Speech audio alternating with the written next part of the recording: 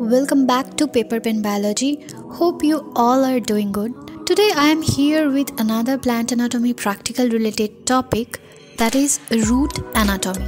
If you haven't watched previous videos on plant anatomy of this channel, do visit my plant anatomy playlist. You will find double staining method which I am going to follow today's lab activity too. So please watch it before.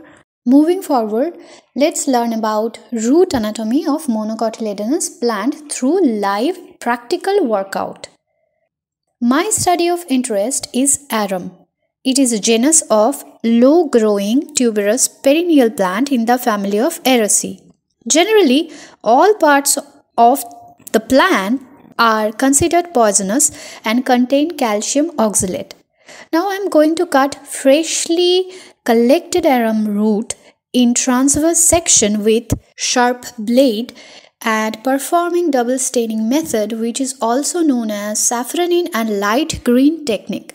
Please watch this video of the channel to learn detailed procedure of double staining. It is necessary for distinguishing the vascular bundles. Lignified cell walls turn red by saffronin and cellulosic wall turn green by light green stain. After preparing the slide for microscopic observation, let's understand patterns of tissue arrangements.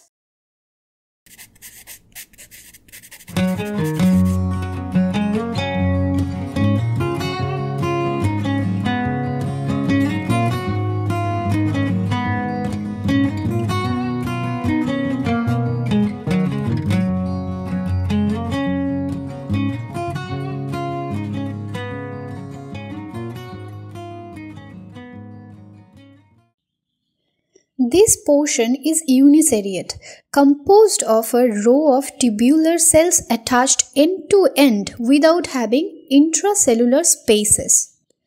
Some root hairs are present which are prolongation of the cell, so this portion is called epidermis or epiblema. Next massive zone is cortex, which consists of unspecialized parenchyma with profuse intracellular spaces. The innermost layer of cortex is the endodermis. It is composed of thickened cell, that is Casparian strips, and some thin-walled cells known as passage cell. The central cylinder is steely and consists of radially arranged vascular strands and intrastellar ground tissues. Presence of uniseriate, it has more than 4 xylem arms. There is distinct parenchymatous pith. Here is diagrammatic presentation which helps to understand the anatomical feature more comprehensible. This is it for today's video, learners. Hope you will be benefited by this effort. Please subscribe Paper Pen Biology for more such videos. Do like and share. Thank you for your patience.